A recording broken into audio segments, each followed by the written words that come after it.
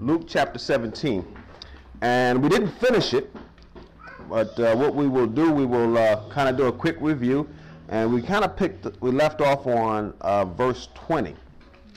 So we'll go through the reading again and do a quick review of what we've already studied and pick back up on it starting again in verse 20.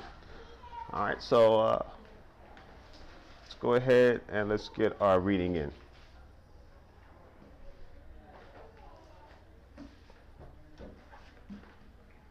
Chapter 17. Then said he unto the disciples, It is impossible but that offenses will come, but woe unto him through whom they come. It were better for him that a millstone were hanged about his neck, and he cast into the sea, than that he should offend one of these little ones. Take heed to yourselves. If thy brother trespass against thee, rebuke him, and if he repent, forgive him.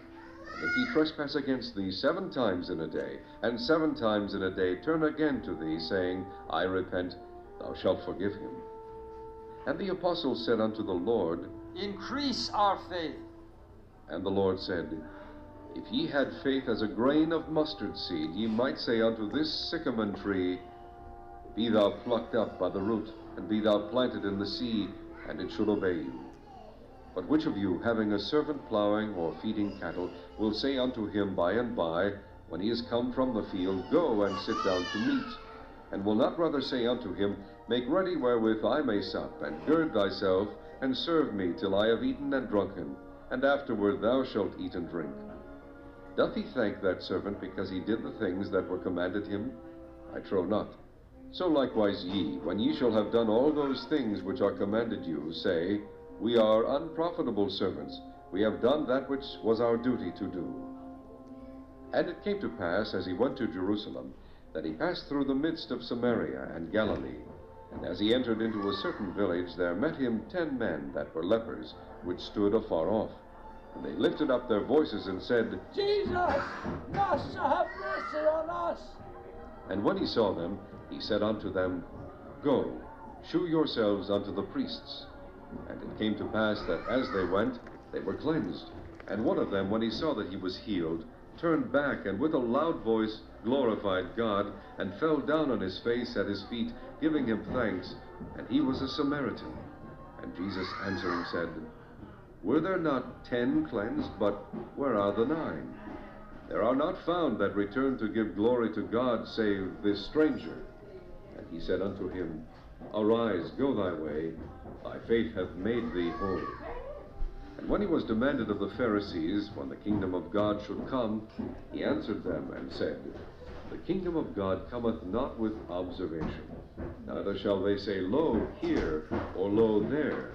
For behold, the kingdom of God is within you.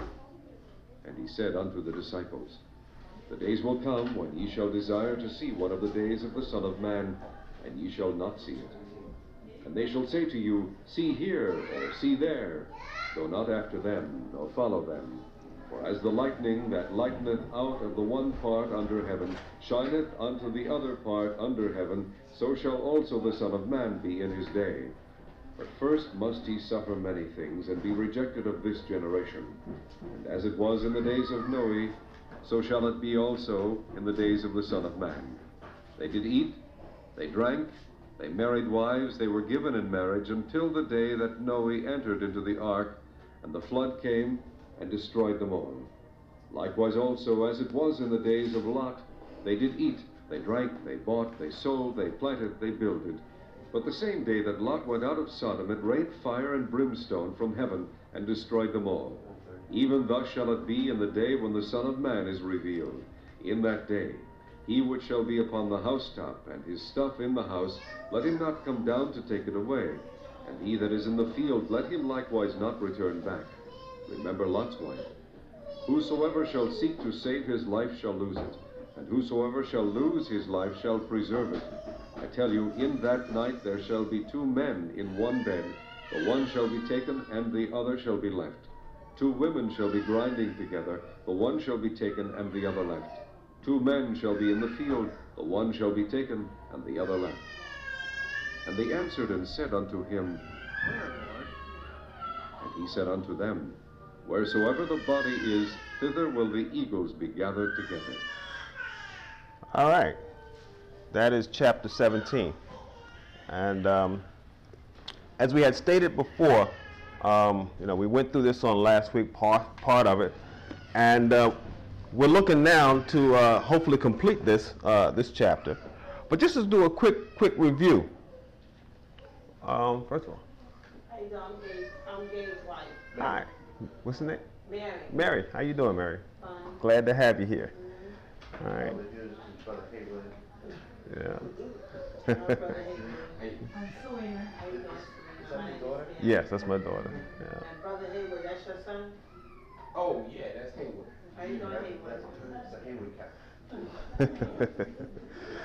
All right. We're just doing a verse by verse study of chapter 17. We're going through the entire Bible, one chapter at a time, and we're making progress. We're getting there, and so we're in chapter 17 of Luke now. 17 next week is 18. Exactly. All right. So let's take a look here. Once again, just as a quick review. Remember, Jesus is at a situation where he is talking to a group of folk. There was a gathering there. We had disciples. We also had who? Pharisees and Sadducees. So you have to get the setting in your mind as to where he is. All right. He's just not. He's not in the synagogue. He's not just walking down the street at this particular point. He's sitting in the house of a Pharisee that invited him. And I say in a house, it could be in their courtyard and so forth.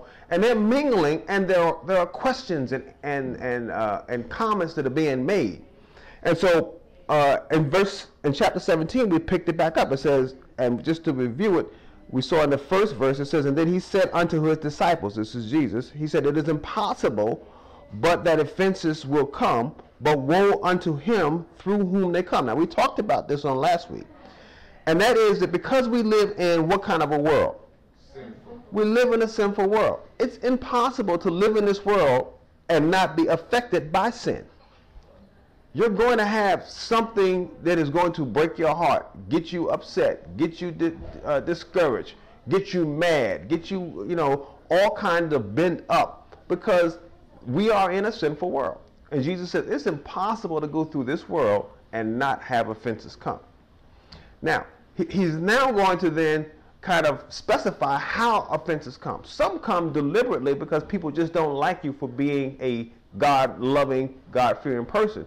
And so Jesus says about that, he says, but woe unto them by whom they come, for it would be better for them that a millstone be hanged about their neck and cast into the sea. All right? So now, then they should offend one of these little ones. And these little ones, not just talking about little children, but he's talking about those that follow him. So you really don't want to be a deliberate offender. And we talked pretty much in depth on that, and just to kind of overview it, there is no one that's going to get by. This is basically what Jesus is saying. We read in the news, we see on TV all these people that do these child molestings and these kidnappings and all this various stuff, and we see that sometimes it looks like, well, maybe they didn't get justice, or what about this person that was found innocent when we know he did something? Remember this, nobody gets by. We may get by in our system, we may get through and unscathed and not have justice in our system, man's system. But God has all records. He knows all that's going to happen, and there is not one person that will not have to deal with their situation. Now, the thing that you have to realize is since that is the case, why don't I then deal with mine now? And so how do we do that? We do that by what? Giving our heart and our soul and our mind to who? To the Lord Jesus. And we take on whose righteousness? The Lord's righteousness. And therefore, when I stand before God, I stand and saying, Lord, I traded in my righteousness for the righteousness that Christ has. So therefore, I don't have to suffer the penalty of sin, because the Bible says the wages of sin is what? But the gift that God gives us, the gift of the gift of God is what? Eternal life. So therefore, we don't have to worry about that. But those who don't accept Jesus, it's going to be bad. But then he went on, all right, and he talked about in verse 3, he said, take heed of yourself. If thy brother trespass against you. Now, wait a minute. Now, before he was talking about those that just are evildoers and just do wrong for wrong's sake. Are you trying to tell me now by what Jesus is saying here that those that love the Lord Jesus can also trespass against you? Mm-hmm. Wait a minute. Just because you go and you study the Bible, that don't make you just a perfect person? So you're still going to have situations. You're still going to have issues. And this is what Jesus was pointing out. And we talked about that on last week in depth. So just to kind of give that as an overview, Jesus gave us a view as how to handle it. He said what? When your brother trespasses against you, you go to him and you do what? Rebuke him. Now remember, rebuke does not mean putting your finger in his face and swagging it around and, you know, and telling them off and so forth. Rebuke means pointing out to somebody that they've done wrong. Now, there are times you have to be a little bit more enthusiastic, and other times you can be quiet. But sometimes the situation will dictate as to how you will handle it. But you do need to go to the person and let them know, you know, you did something that you need to give me an apology for. Now, the Bible says that if your brother does what? Repents, what are you supposed to do? All right. But then he turns right back around the next day and does the same thing. But then he comes back and says, I'm sorry. What you going to do? But he comes back, you know, he did it Monday and Tuesday. Now he come Wednesday, here he is again. Then I tell him he got demons in him that he need to release those demons. That's what I tell him. I go through that every day at my job. But now, now, is this a brother? What does Jesus say? If he comes to say, I'm sorry, what are you supposed to do?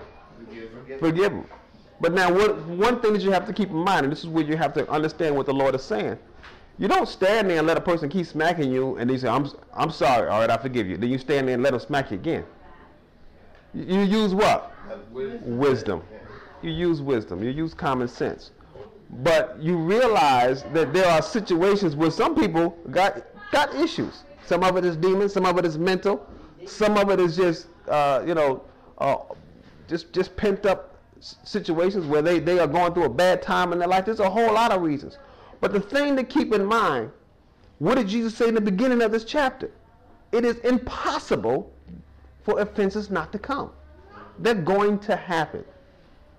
And no matter how hard you try, no matter how hard anybody else try, you and everybody else is going to do things that God is going to label as incorrect behavior. Didn't you compare it to when John the Baptist was in jail and he was like to Jesus, you know, well, what's up, you know? And Jesus was like, don't be offended, you know. Exactly. In the moment. Exactly. Even John the Baptist sat in jail, and he was like, you know, he knew Jesus was the Messiah, but as things did not go the way he thought they should go, he began to question even what Jesus was. And Jesus sent back to his disciples. He didn't really tell them yes or no. He just said, John, you go back to his disciples. You go back and tell John what things you see. Now, John was to do what? Compare what he saw, what was told to him, according to what he knew Scripture was and what was being properly fulfilled. All right, so we talked about that once again and in depth. And then we went on, and in chapter 5, we saw that, and after hearing all of this, one of the apostles said unto the Lord, increase our faith. Now, why would he want his faith increased? Because he realizing, Lord, you just told me to do something that I find very difficult. You told me to forgive people for doing stuff to me, you know, if they do it to me day after day after day after day, which I find very hard to do. Right. So therefore, Lord, I need you to help me. I need you to increase my faith because I don't know if I can do that. And I thought that was a very good request of the apostles because I'm going to be honest with you. I don't know that I can do that either. And so if I run into a situation where somebody is doing that to me and this person is a brother and they're confessing Christ, I'm going to need the Spirit of God to help me because my own personal situations is going to be, you know, brother, there's something wrong with you. You know, and so, Lord, you got to increase my faith to help me to adhere. Remember when Jesus was being nailed to the cross and they were lying and and he went through a bad trial, and they had already spit in his face and smacked him, and pulled his beard and put a thorn of a crown on his head. And what did Jesus say as he was being lifted up on that cross? Father, what? Forgive them. See, he did exactly what he told his apostles to do here. He said, Father, forgive them. And so when the apostles heard this, they had a reaction like we did. We were like, I don't know if I can do that. So what did they do? They asked Jesus, Lord, you're going to have to increase my faith. So what did Jesus do? Did Jesus say, whim, zam, boo, bam, more faith, go to you? No, he didn't cast no spell or nothing on them. He gave them, he said, listen, he gave them an example. He says, if you have faith as a grain of mustard seed. Now, we always have to keep that in mind, because a lot of times we think what that means is that if our faith is as small as a grain of mustard seed, and that may not be, how y'all doing, as accurate as just looking at it as a grain of mustard seed, Luke chapter 17. And the thing you have to keep in mind, a grain of mustard seed, when you look at it, it's extremely tiny. We talked about this on last week, and how small it is, and how when you compare it to just a grain of dirt, how tiny it is to to granulars of dirt. But when you plant it, you do what? You put it under the dirt, and somehow or another, that little piece of a seed takes what's in the ground and uses the ground's nitrogen and all these other chemical compounds to build itself up and lift itself through the ground. Yes, sir. In Romans, even Paul says we can explain earthly things, and we can explain things that are not seen by the things that are made. Exactly. So, like you said, the things that are made, like the plants growing, that explains the spiritual things like Christ rising. Yep. So it's kind of cool. Now, in our day, we can even give you another example. You ever go down and, in one of these mall complexes where all this concrete and tar is just laid everywhere, right? And sometimes you'll just be walking, and through the cement and tar and concrete, you see this weed coming through the ground. A little crack in it. Now, wait a minute. How did this little weed, which you could grab and snap, but you can't grab and snap that concrete, how did that weed get through the concrete? For just doing its natural processes and continuing to do its natural processes, somehow or another, it manages to get a little crack. It finds the narrowest little wave, and it just finds where it's weak at it, and somehow, at some point, and someday, it cracks through the concrete. That's the grain of mustard seed. You do what normally people would not expect you to be able to do, but you're only doing what comes natural to you. You're doing your gift. When you find and discover the gift of God in you, there is nothing that can stop it. Nothing. But you have to get into the Word to let God and get to know God so good that God can get you to know yourself. Because you think you know you. You only know about you. God knows you. He has the owner's manual. He knows everything you can do. Things that you don't even realize you can do. But God knows, I put that in you. And if you have the grain of mustard seed, you could do things impossible. Like what he just said. He says, look what he says in verse 6. And the Lord said, if you have faith as a grain of mustard seed, you might say to this sycamore tree, be thou plucked up by the what? Root. You know how hard it is to pull a tree up by the root? By the root, and be thy planted into the sea, and it should what? Obey you. So basically it's saying whatever your gift is, there is nothing that can stop it. But you have to have faith in what? In God. Now, make no mistake, some people like to preach and teach people to have faith in faith, understand faith, and have confidence in the faith that you have, and faith then becomes their power or their tool. Faith is just a means in which God uses to allow things to do what it's designed to do. There is no unique, isolated power in faith. The power is in who? It's in God. Don't let people get you confused. Right? People tell you need to have God kind of faith. No, you need to have faith in God. It's not the God kind of faith. You just have to have faith in God. And then God will then begin to show you what you can do.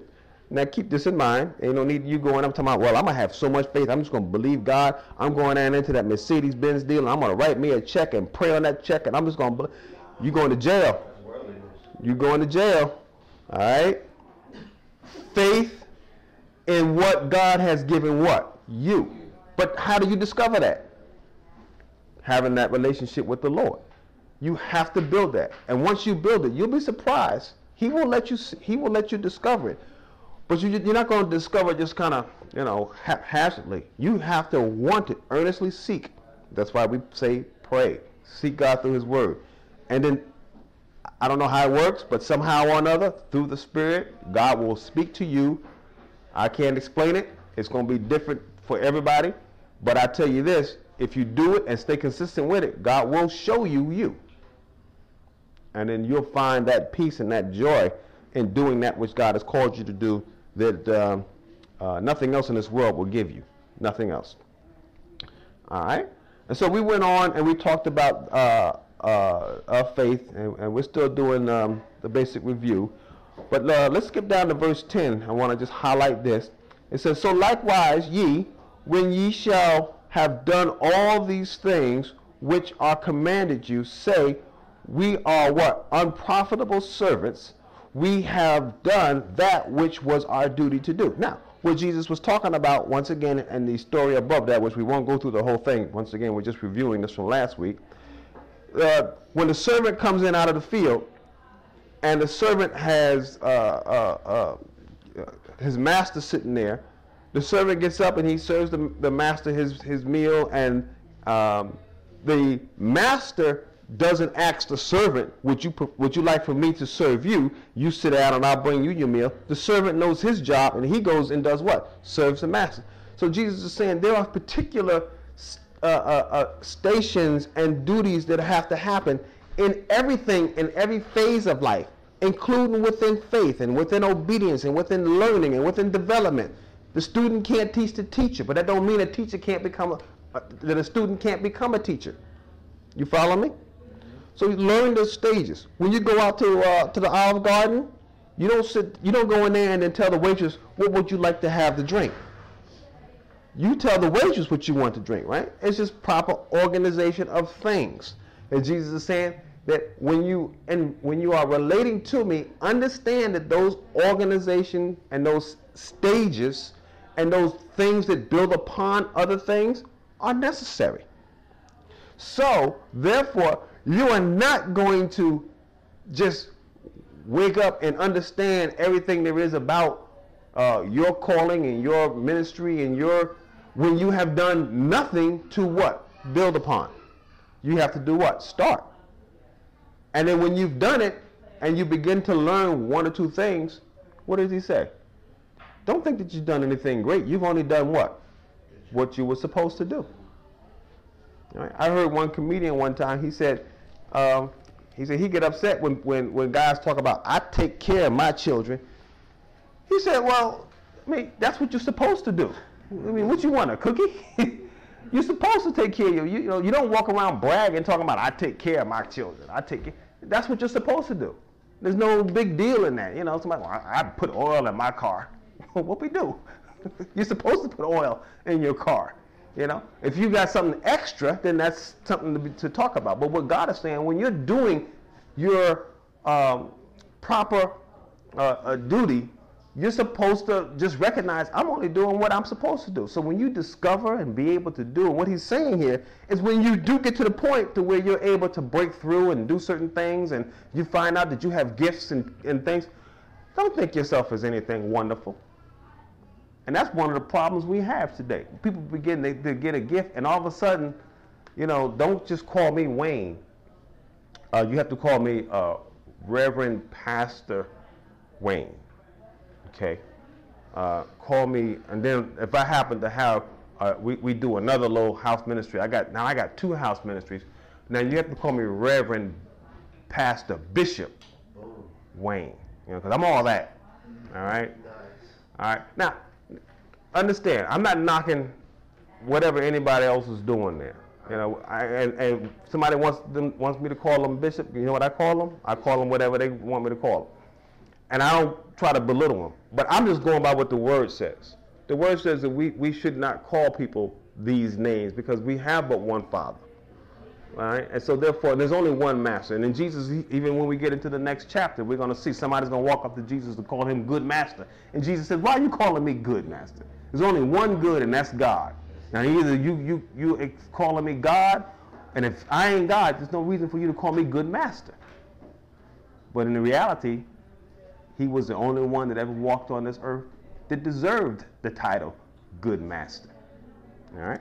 So let's keep that in mind. And I don't, like I said, I don't say that to belittle anybody else's stuff. I just say that so that we know what the scripture says. But we still should show respect. The Bible says give honor to whom, what? Honor is due. So, you know, if you got 9 churches and you want to be called the bishop, then, you know, fine. I don't have a problem with that. But I find that it goes against what Jesus says here. But then, as we continue our review, and we're getting down to where we left off at, we see that Jesus, in verse 11, he now leaves his setting. Remember, he was at a place in a courtyard or in a living area of these Pharisees, and they were there, his apostles and disciples and the Pharisees and the Sadducees. All these people had gathered around, and all these questions were being asked. But now in verse 11, it says, and it came to pass as he went to Jerusalem. Now he's on his way to Jerusalem. Why is he going to Jerusalem? He's going to be crucified. All right, we're at that point. So he's heading now towards the city.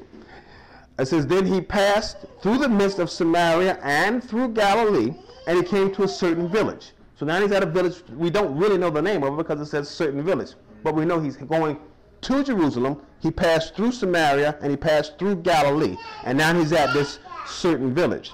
And he met these, 10 lepers. All right?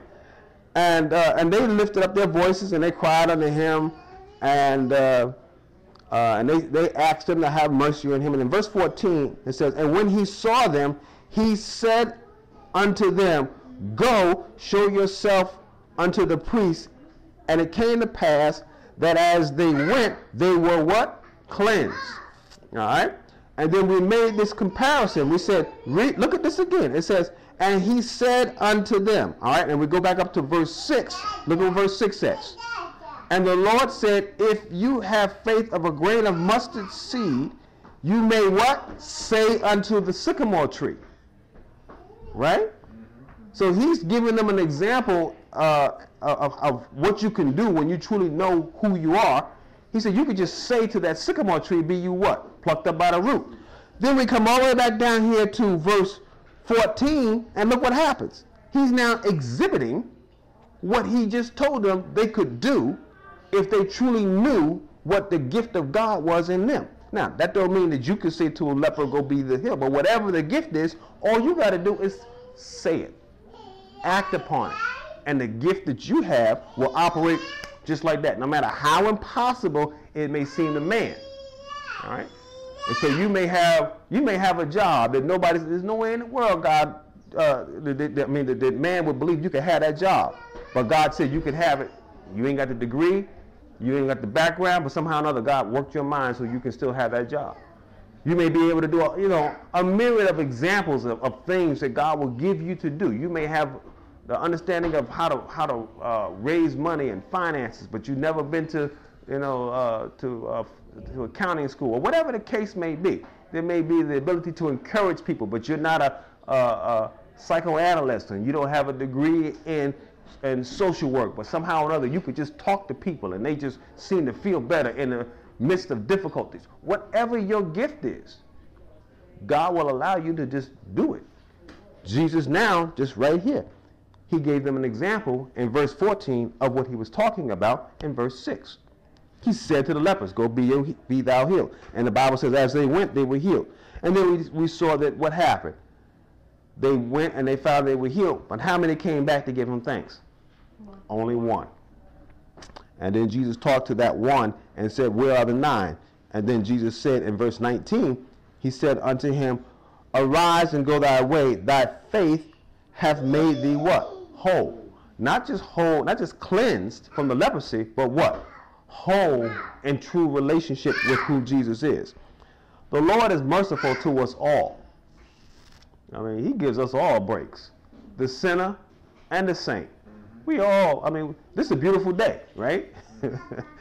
Wouldn't it be just very odd if this beautiful day, only those that know the Lord as Savior, the sun was shining, and then everybody else that didn't know the Lord, it was just pouring down, thunderstorm, raining on top of them? That'd be kind of odd, wouldn't it? But God is good. When a good day comes, guess what happens? Everybody enjoys the good day, right? God is merciful. Judgment reigns on the righteous and unrighteous also. Exactly. So he's merciful. I mean, he hasn't called us into judgment today. There's some people walking around today that don't know Jesus as their Savior. And they need to continually thank God that God doesn't call us in right now because they're not ready. There are a lot of people that are not ready to die. They're not ready to meet their Maker. And God's giving them what? Mercy. He's giving them grace. He's giving them time to get themselves together. God is just that merciful. All right? But that will not always be. There will come a time when it ends. All right. So now, picking back up from where we left off at, verse 20, it says, and when he was demanded of the Pharisees when the kingdom of God should come, he answered them and said, the kingdom of God cometh not with what? Observation. All right. Verse 21, neither shall they say, lo here, or lo there, for behold, the kingdom of God is within you. Now, what is Jesus saying? He's saying that your understanding of the kingdom of God is not how you think it is. The kingdom of God is not going to come like a cloud coming in over the sky. You could just look and say, oh, look at that cloud. You know, that's the kingdom of God. Look at that building that's coming. That's the kingdom of God. Or look at, or look on the calendar and see, well, the kingdom of God is coming, on that day. It's not like that. The kingdom of God is a spiritual entity. And so therefore, the Spirit of God, the kingdom of God, number one, always exists. It always exists. But it exists around us, in us. It has never stopped existing, and it never will stop existing. Our problem is that we are blind to it. And we are not prepared really to enter into it, which is why we're blind to it. So it never stops existing. It's never going to just kick off and start. It's already here. But now, are you going to prepare your heart, mind, and soul to be prepared to, number one, be able to observe it? And when the blinders are taken off, because remember, Paul talked about how we are in this natural realm when it comes to understanding the true reality. And the true reality is not the natural, not the matter that we see, but the spiritual. He says that we see the spirit realm as though we're looking through what? A glass darkly. So basically, we don't see it all. We don't see it clearly. And he tells us that the spiritual world we are blinded to a lot of that. And so we don't see it. We also see an example in the book of Kings where Elisha is talking to his servant. And his servant looks out the window because they've had this situation with the Syrian government, and he sees the Syrian government, he sees the warriors surrounding Elijah's residence. And he goes, my goodness, look at these troops. And Elisha is just like, don't worry. But he says, look, just bring it into normal surroundings. He says, look out the kitchen window, man. Don't you see them people out there? And Elisha says, those that are with us are more than those that are with them. And so the servant couldn't see it. And so Elisha prays to God. God, open up his eyes so that he might see. And then when he goes and looks again, not only does he see the Syrian army, but now he sees myriad, in other words, hundreds of thousands, if not millions, of angelic hosts surrounding the enemy. And that's what we don't see. See, the kingdom of God is right here. It's right here in the muddy cup. Right in here. There are things that are going on that we just do not see. We don't see the angels that are here. We don't see the battles that are fighting right now. The struggle is going on for, the enemy is trying to find reasons for us, for each and every one of us to not want to pay attention to what this word is saying. And the angels are doing what they do to help build us and encourage us and cheer us on. We don't see none of that. All right? But when the blinders are taken off, guess what's going to happen?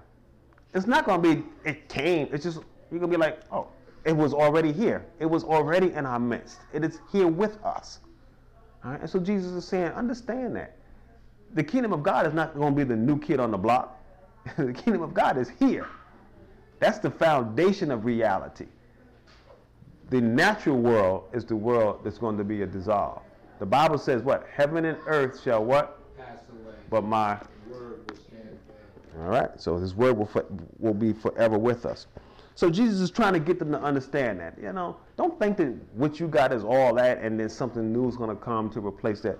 What you got is temporal. This natural realm is very, very temporal.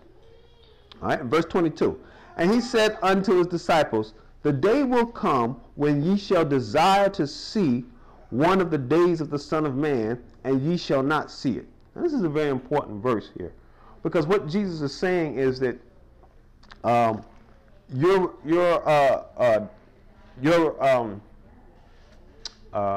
situation that you have right now, with me standing here, talking with you, freely giving you my insight on what you should do as a disciple and as an apostle, and my descriptions and answering your questions, y'all don't realize how valuable this is.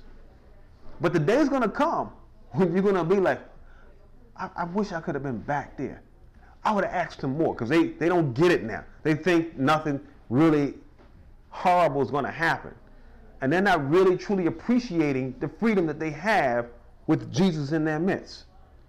Now, let me tell you that that's very similar to what we got now, especially here in America. We don't realize how, it's the fact that we're sitting here in a cafe, just going through the Word of God, just as, as freely as we desire. This is not going to always be. It has not always been. There were times shortly after Jesus' departure and when the disciples had begun to start the early church, they were persecuted. And you can read Fox's book of Martyrs, and you can read some of the writings of some of the ancient historians from the 1st and 2nd and 3rd century. And they will give you descriptions of how Christians were we were just thrown to the lions and burned at the stake, and up until the time that Constantine became emperor, when he more or less embraced it and infiltrated it and diluted it a little bit, and then a whole nother spin was taken, and we'll talk about that on another point.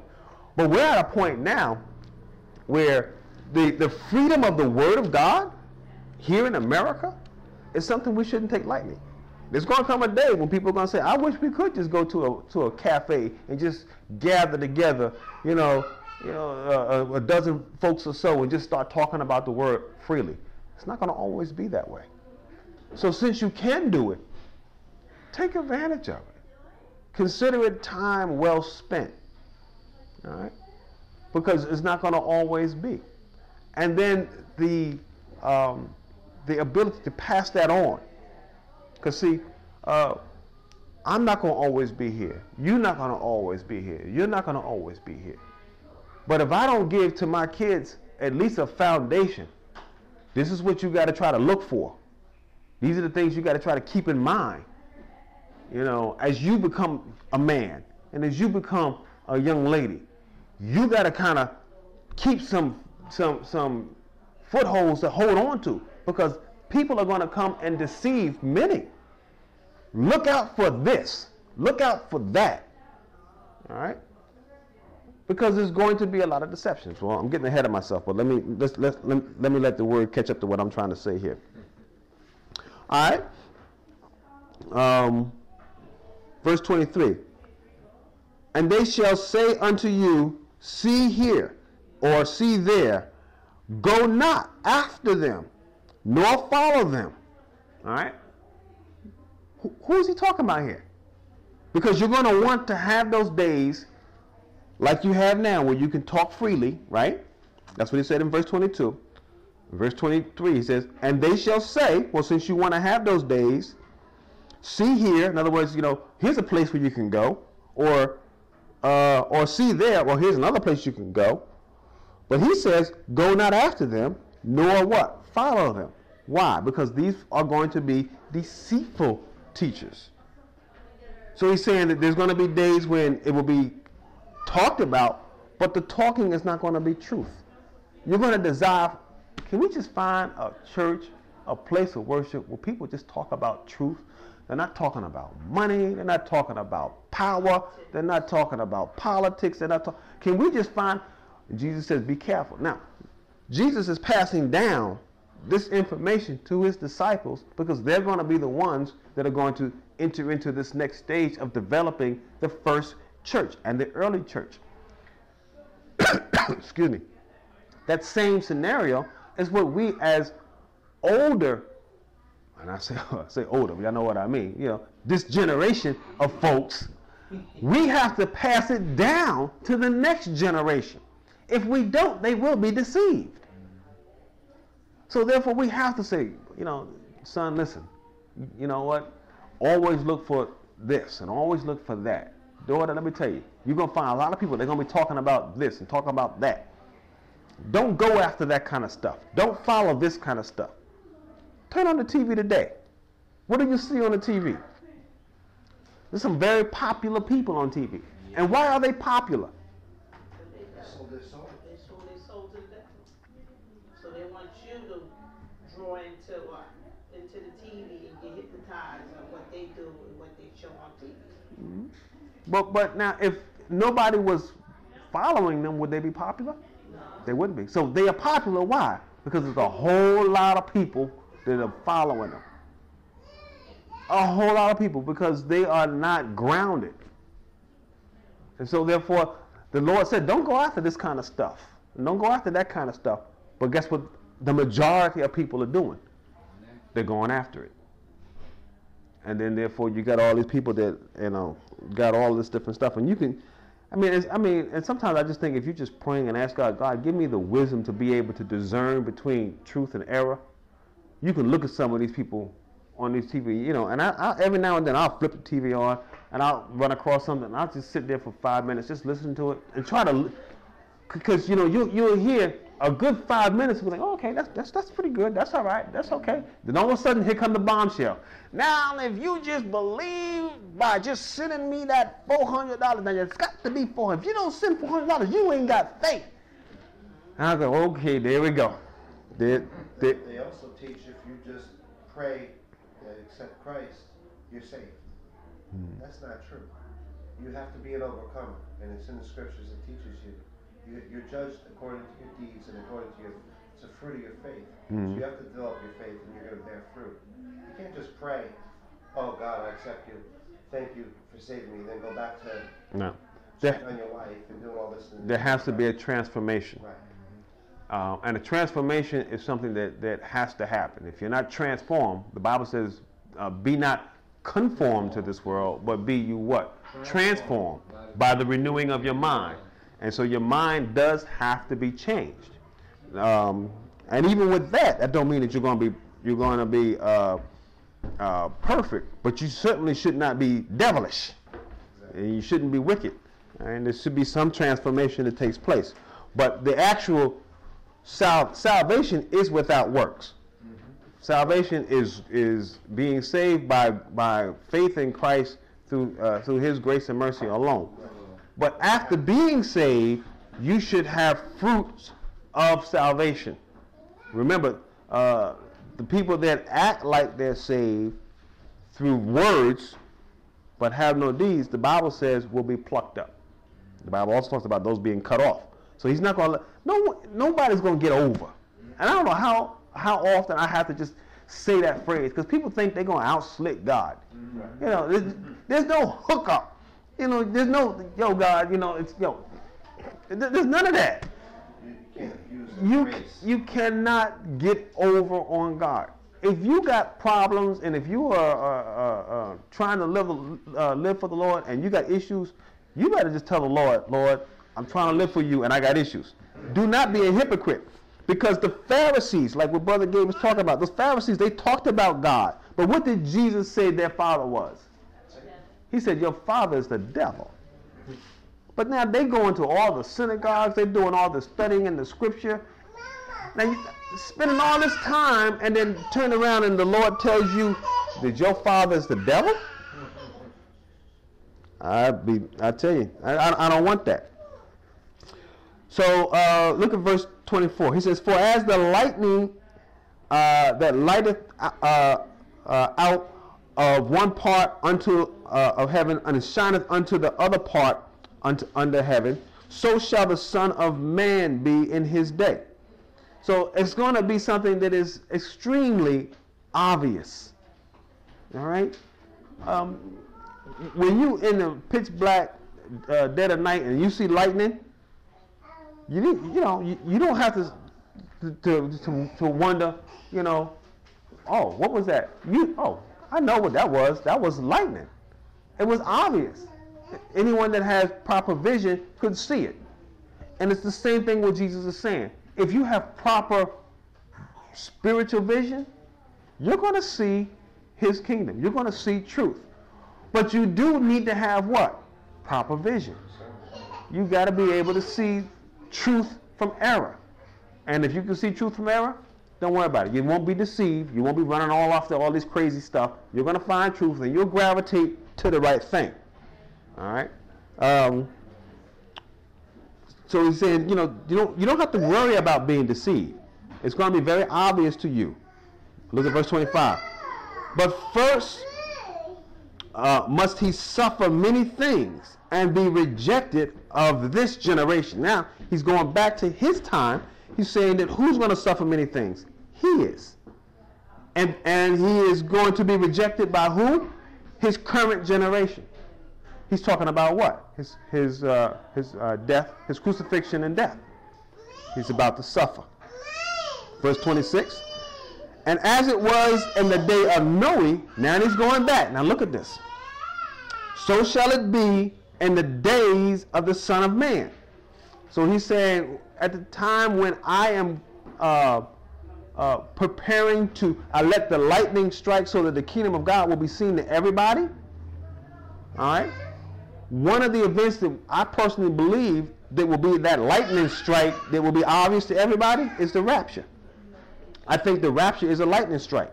When it happens, there will be no question as to what will happen. As to, people are going to be like, well, what happened? They're going to know it was God. But they still won't acknowledge that it's God.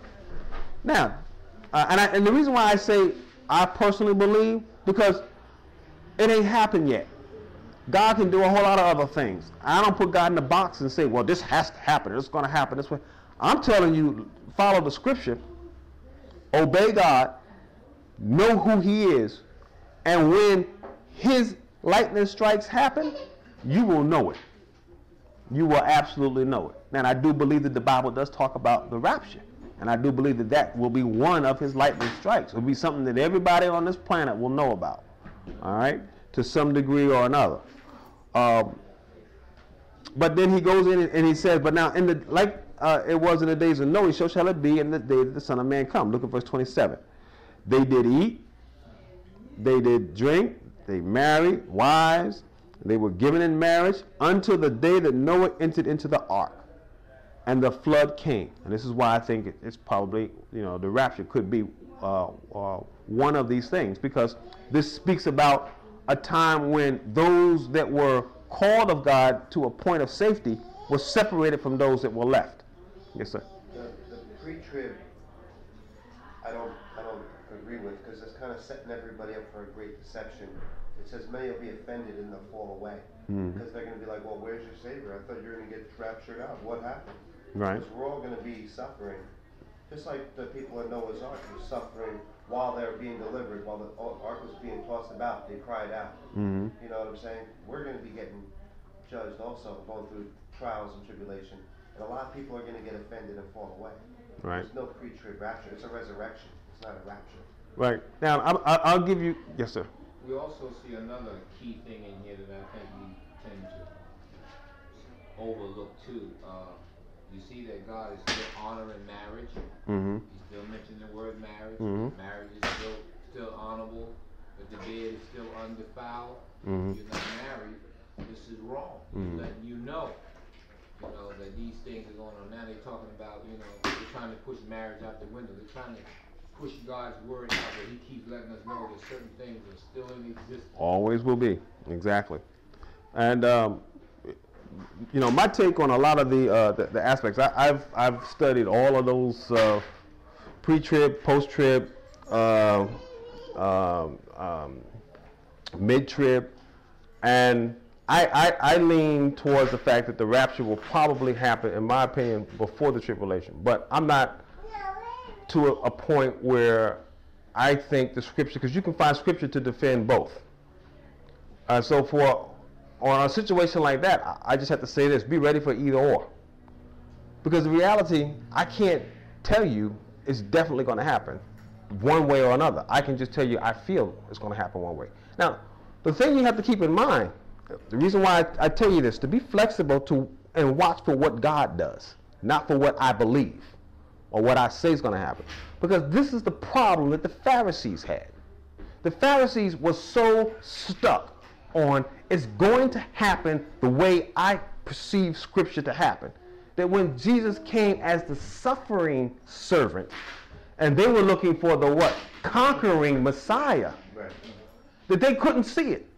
They just couldn't see it. They would not allow themselves to bend and to say, oh, well, maybe even though we love the Scripture, we kind of interpreted it a certain way. But the reality was, number one, they didn't truly love the Scripture. They manipulated the Scripture. And they would not allow themselves to be flexible. Even the disciples were caught up in that aspect. And that's why they kept trying to get Jesus to stop talking about him dying, because they were saying, we really believe you're the Messiah, but if you're really the Messiah, you can't talk about dying. Because the Messiah doesn't die. And so they couldn't get it. And so I use that as instruction for me, because in our day, our discussion is, when is the rapture going to happen? And we got the Pharisees, the Sadducees, the scribes.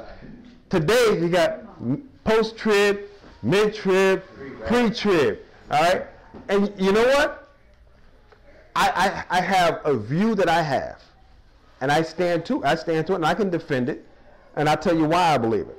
But I will also say this, that when Jesus comes, and if the Antichrist is revealed and I have not been raptured, then I'll be like, okay, all right, it's obviously at least mid-trib or it's post-trib. If I get raptured, I'm going to be like, who cares? I'm raptured. It was pre-trib and nobody, So the realities of it is, stick with the word. When the lightning strikes happen, if you truly love the Lord, you will not be deceived. And that's the key. That's all I can tell you. I can't be dogmatic on any particular aspect. Certain things I can be dogmatic on.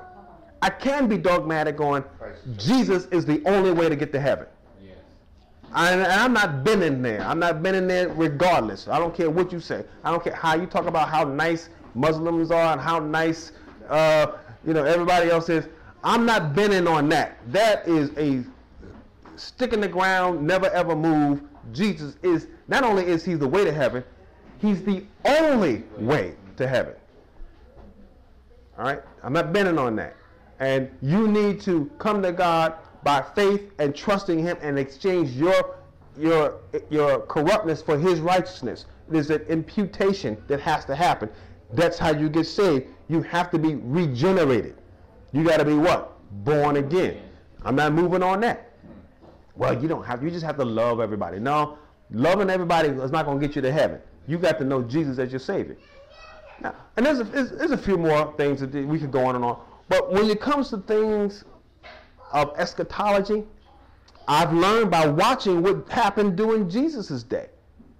Don't get yourself stuck in a corner. You know, be able to look at things with a view of, all right, I have a personal view as to how I think it's going to happen. But that don't mean it has to happen exactly like I see it.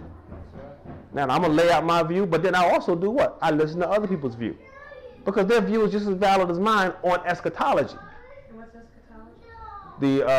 The study of the end times.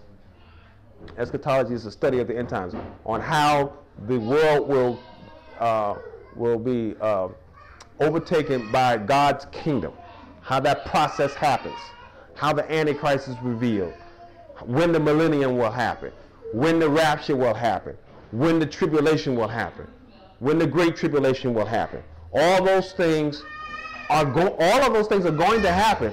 How they happen and in what orders and how they all mingle together and all that, we will not be confused when it happens. All right? And that's the beauty of Scripture. Remember, Scripture's alive. And I gave the example, I think, on last week on how we know that there was even one portion of Scripture where it may have been confusing to people early on, centuries ago, but it's not confusing to us now because we're living in a day where that Scripture makes a whole lot of sense. And the Scripture where it says that no one will be able to buy or sell unless they had the what? Mark of the beast. Now, back in George Washington's day or in Napoleon's day, or, you know, they'd be like, well, how can somebody that's in Iowa know what somebody in New York is buying or selling? Because they didn't have computers and electronic communications and all that. Well, now, the people that studied the Bible in that day looked at that Scripture and probably was wondering what kind of telekinesis or what kind of things going to happen that the Antichrist would know whenever somebody bought a bag of potato chips, or bought a horse, or bought a carriage. All right. Today in our world, that Scripture is a no-brainer. It's simple. We know how that can happen. You know, when I go out here and pay the bill for our tab at the Muddy Cup, anybody that got access to electronic will be able to tell. Well, he paid another bill at the Muddy Cup. Wonder what they're doing down there. You know, if they wanted to, they could. They got records. When you go to Walmart, they know not only what you bought, what you like. They know how much you eat. They know how much milk you use. They even know if you like milk. They know if you are allergic to certain things. They only buy stuff that has these products in it, not these products in it. Man, they got information on you. And today, those kind of scriptures as to how the forces of the Antichrist can know so much about you, it's simplistic. And it didn't take no divine super revelation to understand it. You just had to do what? Live in our time. So, a lot of the things that are going to be showcased that are prophesied in Revelation and in Daniel, I do believe that when they do happen in the days of the people that will be on the planet, could be tomorrow, could be 100 years from now, it's going to be a lot of very, I see it. Clear observation as to how things actually panned out. There also will be some confusion and some deception, and that's what Jesus is saying. He's saying the deception is going to happen because people are going to be so caught up in just, there's no big deal. They've been saying this. It's been like this before. And he gives the example of Noah, and he also gives the example of who? Lot. And then, let me finish this up.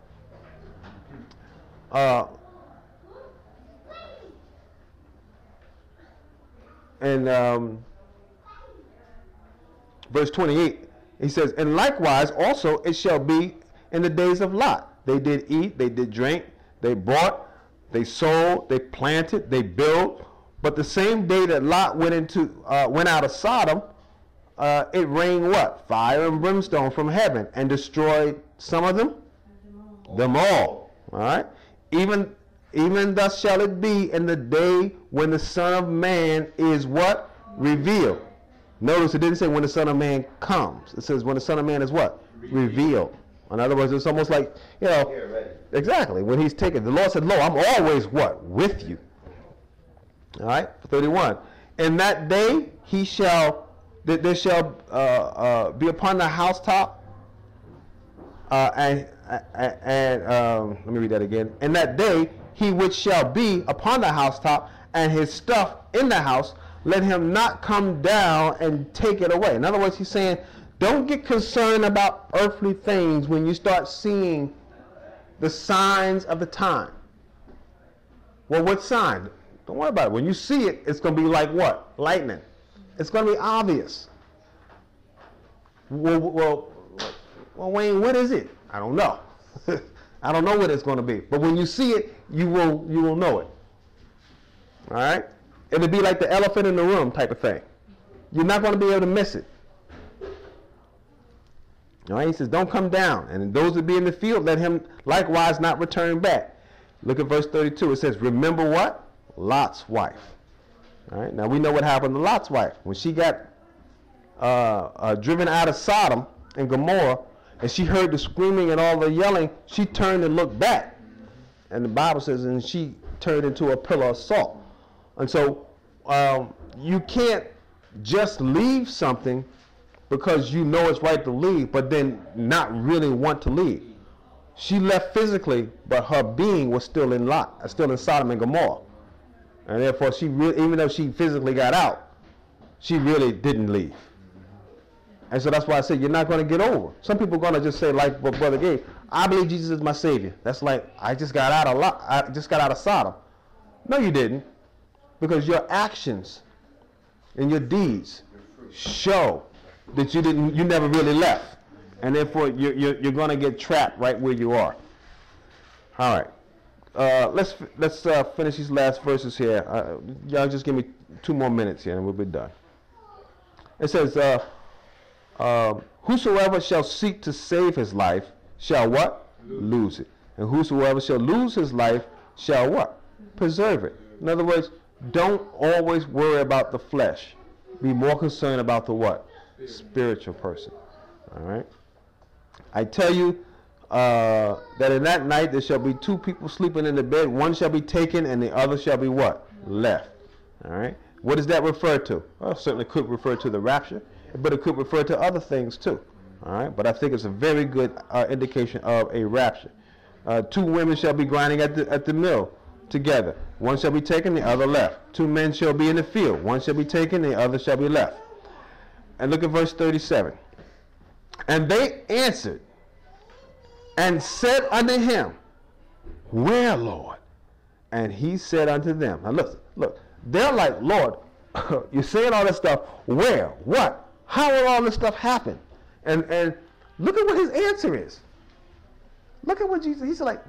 Jesus is giving them all this information about the revealing of the kingdom of God, about the times of the end, about these signs, about this lightning, about all, and they want to know when and where and how. And look what his answer is.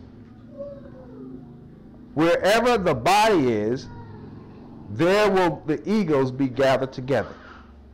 You see that answer? Now take a look at that. Now you could call this word eagles, or you could call this birds of prey or vultures or whatever. But if you're in the desert somewhere, and all of a sudden you see birds of prey circling, what do you kind of think? Even though you may not see it, what do you think is there? Something dead. Something dead. Exactly. So he's saying, just as you can determine something that you can't see by something that you what? Can see. That's how you're going to know. So did he give them a direct answer? When they say where, he said, don't worry about it. You that trust in me, you won't be deceived. Just like you can tell there's a dead body miles away because you see the birds circling, and you know, oh, must be a dead body up there. That's the same way you're going to know when I'm here. You will see the signs. You will be able to see it. And so therefore, for us, now be honest. Let me say this and then we're going to close. Wouldn't you like the Lord to say, well, in 2014, on December the 12th, this is when it's going to happen. We get on our calendars and we block our calendars, boy, right? It'd be simple. But he didn't do that, did he? He told us we got to do what? Watch. We got to be watchful. You see? And which really is the best thing. So that means that you do got to pay attention. You got to stay in the Word, stay in prayer, stay connected to the Lord, communicate with people. And what's nice is to share, like how we're doing now. We share and communicate, so we don't get locked into one thing. You know, like Brother Gabe talked about how he has a view on certain things. I have a view on certain things, and that's good.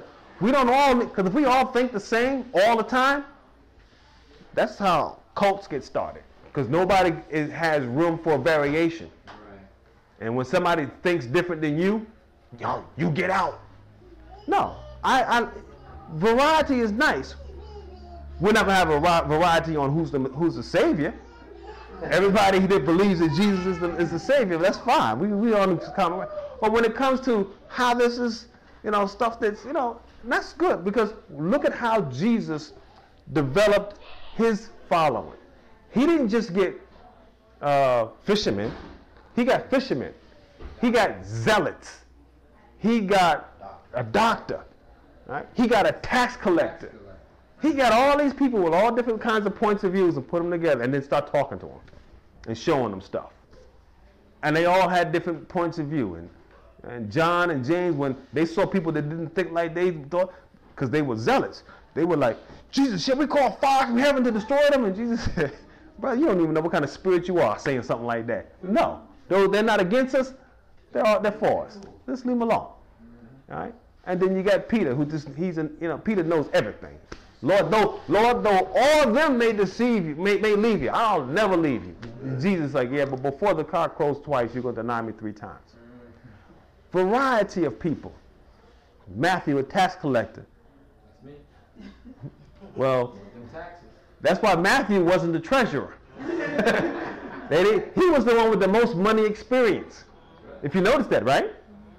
But they didn't make Matthew the treasurer. They let Judas be the treasurer. Judas had the most executive experience. Who also was the what? The one that betrayed him. So you have all this, and it's a lot of, but it's good to have that communication, and to know that if you just trust in Jesus, follow his word, and be led by the Spirit, you will not be deceived. That's the ingredients. Tell me how I can't give you precise things. I can just give you this. Know Jesus, get in his word, follow his Spirit. I can't give you no more than that. Everything else is going to be an elaboration on one of those 3 things that I just said. All right? So with that, we're going to stop. We'll pick up on chapter 18 on next week. Let's bow our heads. Father God, once again, we come to you in the name of our Lord and our Savior, Jesus Christ. We come thanking you, O God, for this hour. And Lord, we just praise you, O God, for your word and for your anointing and for your Spirit. We ask, O God, that you continually speak to us and through us, O God. Help us, O God, to be insightful, O God, and help us, O God, to be obedient to your word and, O God, to be obedient to your Spirit. Now, Lord, as we leave this time of study, but we never leave your presence, we ask you that you would be with us and watch over us and keep us and allow us to come back at the next appointed time. In Jesus' name we pray. Amen. Amen.